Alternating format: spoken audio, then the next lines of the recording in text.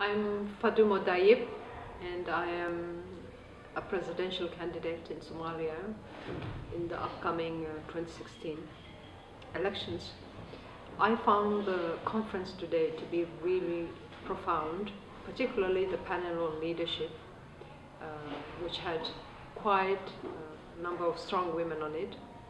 My takeaway from it was the importance of inclusive leadership on the continent, the role that educated Africans can play on the continent, the diasporas, the different diasporas that can contribute to the reconstruction and the rebuilding of the continent.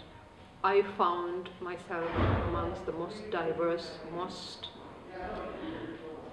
amazing cohort of Africans, and the takeaway from this conference was that Africa has the best leaders, not just currently, but future leaders who will really shape the policies, the way good governance is implemented, rule of law on the continent.